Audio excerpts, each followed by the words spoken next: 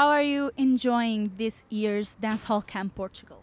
It has been great so far, and I think it's coming to an end, and I can't wait for Queens on Top tonight. So, overall, it has been phenomenal. Do you think that is important to have these kinds of events in European countries so we can promote correctly the Jamaican culture? Yes, Do you think it would be nice to continue doing these? yes, of course, because I mean, like every year you have different Jamaicans coming to each and every country in Europe, so persons can get a hand-to-hand or face-to-face experience with the real culture.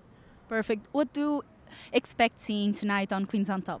Well, a lot, because the girls are ready and they're coming with a lot of props. So I mean, I can't wait to get blown off my feet. Is it important to girls feel empowered by dancehall? Yes, because I mean, like females are not that confident in their self or brave to do certain things. So I mean, Queens on Top is one of the competition that give them that confidence and that that feeling to say yes, I am a female and I can be versatile.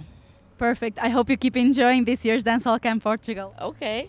Thank you. You're welcome.